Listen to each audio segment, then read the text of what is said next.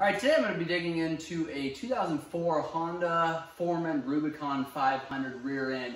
I'm going to show you how to replace wheel bearings in the rear end. I'm going to also show you how to replace brake shoes as well as adjust the brakes. I'm going to show you how to get to the differential, so remove that axle and also the shocks here to replace bushing. So I'm going to walk you through every step of the way. Make sure you stick with us. If this video has been helpful, please give us a thumbs up. Consider subscribing to our channel. Hit that notification bell so you know when we come out with more Honda videos. We've got hundreds of other videos on different makes and models, so make sure and check those out. Thanks for watching. All right, first thing you're going to need to do if you have not is obviously pull this wheel off. Typically they're a 17mm lug nut. 4 of them. Installing them, you want to go in a crisscross pattern, but to remove them, it really doesn't matter which pattern you go in. Pull that wheel off there. Obviously, the rear end is going to be jacked up at this time. We've got an 1 3/16" nut on here that we need to pull, but before that, we've got a cotter pin that we got to pull out of there. And I've showed you on several other videos how to remove that. Just use a pair of side dikes. Lift that out of there, kind of pinch it lightly, pull it, and just kind of wedge it out of there. Once you get that off, grab your 1 3/16" socket there, throw it on there. We like to use a 1/2 inch drive just to make sure we get the job done right. Go ahead, pull that one off of there. Now, our hub is actually ready to come off. Sometimes it takes a little bit of persuasion. Get your fingers in behind there, just kind of work it out just like that. That's gonna be the right-hand side. Your left-hand side is gonna look a little differently. Basically, it doesn't have that seal on there, this spacer that sits against this seal here. So the other side isn't as crucial that it is sealed up as tight. But that is what the right-hand hub looks like. Now to pull our brake drum cover off. This isn't actually our brake drum. Inside of here is our brake drum. So we've got 8mm bolts all the way around. Okay, we've got 6 of these small 8mm bolts there. Set those aside. And then we're gonna grab, if you can't just remove it just like this, which sometimes you can, there's spaces in there to get a flat screwdriver. If you do that, you wanna make sure you don't damage this cover here, nor do you wanna damage this aluminum panel here. So get in there, just pry on it a little bit, go to the next one. I believe there's 3 or 4 of them around this thing. And then once you get a little bit of a break in there, a lot of times you can take and work it off with your hands just like that. Now our brake drum cover is off. If you've got a problem with water in here or you see some other issues, it may be this seal there. That's an easy one to replace. Set that aside. Now we've got our brake drum here. Now I'm going to show you a little trick. If your brake drum just, for one, if it's not moving, for 2, if it's not coming off, you may need to move this back and forth. If this is seized, there's a shaft going through here, and I'll show you a little closer view here in a little bit, but if that shaft is seized up, you might have to grab a hammer and tap one direction or the other, because what that's doing is expanding those brake shoes and doesn't allow this brake drum to pull off of here. You can see when we get it off of here, there's a little bit of a lip in behind here. And if that lip, if those shoes are catching on that lip, you're not gonna be able to pull that off of there. So you wanna make sure that this is completely centered. Basically, and again, I'll show you a quick picture of what this looks like, but basically you need these shoes in the smallest position possible. So go ahead, and I'm gonna do a close-up here for you. And again, to get this brake drum off of here, just kind of wiggle it off just like that. What you don't wanna do is get a screwdriver in behind here, take and pry on it. What you're gonna do is damage this panel.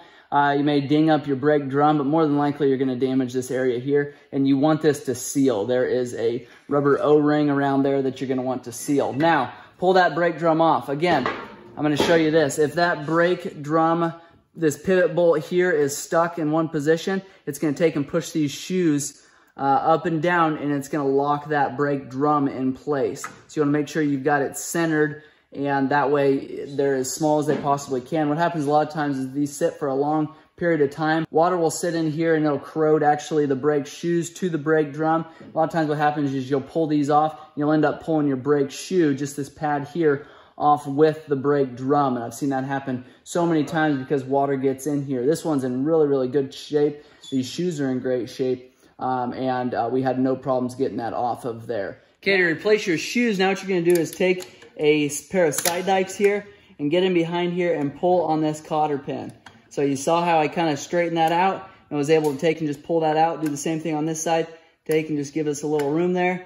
Then take and use that to pry on it. Now that's ready to come out of there. We've got a little plate holding this on. Now we can just take and slide our shoes off just like this. You still have your springs on there, and that sometimes can be fairly difficult, but I'm using the rags because this brake dust is nasty and dirty and a little bit grease and oil in there. So now what I do is take, and I'll actually just pull it because there's a little lip right here on this pivot point as well. So I take, you can do one side if you want at a time, and just pull this out just like that. Okay, once you get the bottom out of there, do the same thing with the top. Take. Okay, there we go. Now we got both shoes partially out of there. Now to replace them, just pull them completely off. Pull those springs off of there and push the new set back on. Just as easy as that. These are in great shape. I just wanted to show you how to do it. And then to get them back on, again, just tap them in there into place. A lot of times these front ones here, I guess the back ones, will just fall into place there. But you do want to make sure that it's centered really well. Make sure it's on far enough to get your plate on there. If you need to, you can take something like this here. Just tap them the rest of the way in. And then don't forget to put your cotter pins back in there. That is how you replace the brake shoes on a Honda Rubicon 500. I'm going to go ahead and remove this panel at this time so you can see what that looks like. And you can just tap that into place there, take and bend this up. I like to bend them off to the side rather than straight out. That way they don't get in the way of our drum. If they do, it's just going to score up that drum a little bit. It'll end up breaking these cotter pins. Not a huge deal, but then you've got a cotter pin floating around in here. So got that back on there. Now I'm going to go to the back side of this and remove this panel. We're going to take and slide this off. This would be how you replace wheel bearings. You're going to need to pull this panel, remove those wheel bearings this way. What I've got here is a 14 millimeter, and then I've actually got an impact swivel. So you can impact this swivel here. It works really well for something like this where you're not going to be able to get an impact straight in there. Go ahead and grab this.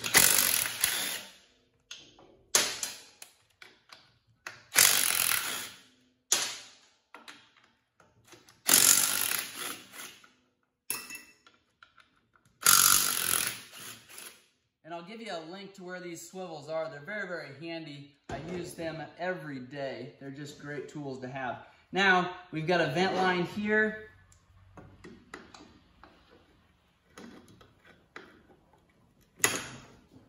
Remove that vent line, then we can take and pull this panel off of here. Now we can get to our rear wheel bearings here. This is the right side rear wheel bearings. We've got a seal, and then in behind here we've got bearings. We can get to both sides, which makes it easy when it comes time to replace those. So setting that down, now what I'm going to do is take our axle carriers off of here, our shocks, and then we're going to be able to remove that differential. So we've got 14 millimeter bolts holding the shock on. We've got 14 millimeter bolts holding this swing arm carrier, this axle carrier on. I'm going to need to grab a 14 millimeter wrench there.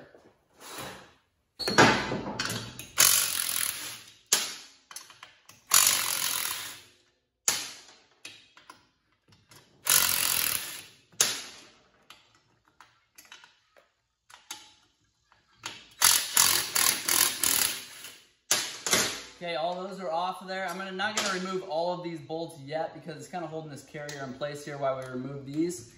Same thing, using our swivel.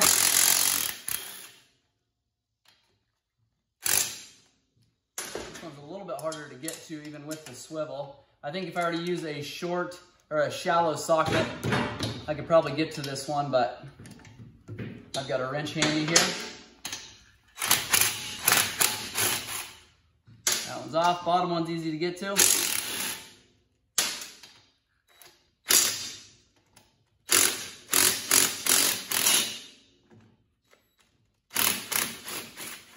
That one's off. Now we're going to go to the other side of our differential, remove these, and then we should have that pretty much disconnected there.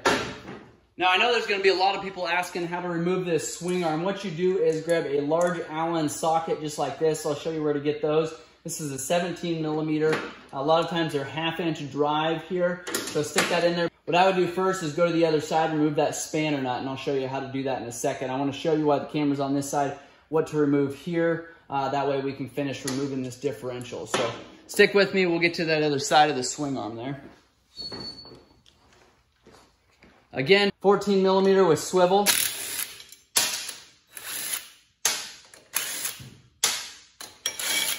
All those are out. Now we're going to take our shock bolt, remove that one.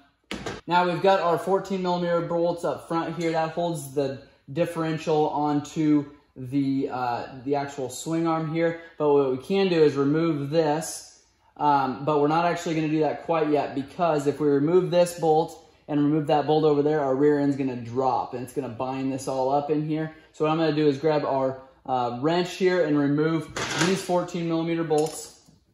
All right, one thing before we move any farther here, there's a little plate that looks like this. That goes on the front of your differential here, on the front of your rear differential, and that's what the skid plate bolts to. So you've got that piece there. Make sure that goes in when you're going back together. Now we've got a little bit of oil dripping out here. I'm not totally sure why that would be dripping out of there. I'm assuming it's from the rear differential. I could be wrong. It could be from the oil seal up front here, which is another thing that I wanted to show you here in a little bit, is how to get to that oil seal. Just had a question this week on somebody wondering how to remove and replace that oil seal. I'm going to do a video on that. That's going to be a separate video, so make sure you stick with us and I can show you how to remove that. But I'm going to take you over to the other side. That way we can show you how to remove that swing arm bolt. But I'm going to drop this side down because we're kind of completely disconnected here. I'm going to grab an oil pan because I'm losing a lot of oil there. So go ahead and pull this. This nut is going to have to come off. Go ahead and pull this carrier here. You see our wheel bearings are right in there. Nice thing is you can get to them from this side here. Punch them out of there if you need. But that is the left-hand carrier there. Now we can take our axle and actually shove it out that way. So the axle's ready to come out. Everything you can see is just kind of falling apart here because we've got all the nuts off of there. Most of the bolts out. What we have not removed yet is going to actually just fall out here in a second. So I'm going to zoom out a little bit so you guys can see all of this as we take this apart. I'm going to go ahead and remove this bolt here. Now shocks are disconnected. This axle is ready to come out of here.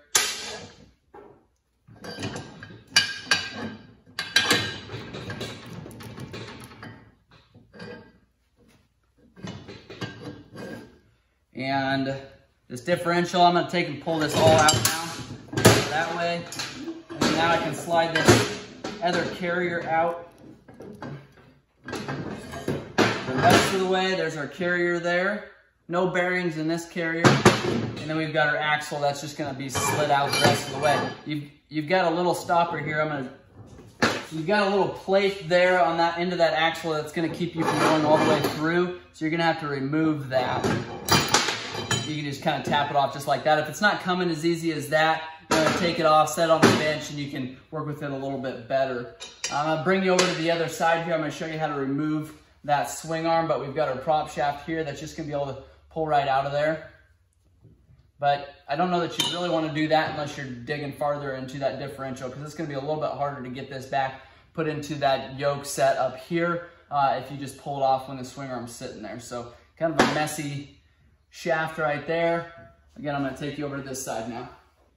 All right, to remove this swing arm there, you have your spanner nut. And like I said, we've got a 17mm Allen that's going to go in there. If you just take a big socket wrench and a cheater bar, you might be able to loosen this up, but it's going to be very, very difficult without loosening up this spanner nut here. What I do, because there's a handful of different sizes, I'm going to get you the special tool. I'll put a link below for this tool used on this spanner nut. Slide it in there. I'm going to go ahead and put a picture up of what this spanner nut socket looks like. I don't have mine on me right now, but you can go ahead, use that tool, slide it over top of there, turn it, just going to be like a regular socket, and it's going to allow you to spin that spanner nut. You want to do it like a regular nut there, counterclockwise to loosen it up. Get that remotely loose, and then you can get on there with your 17mm Allen and loosen this up. You can take it all the way out.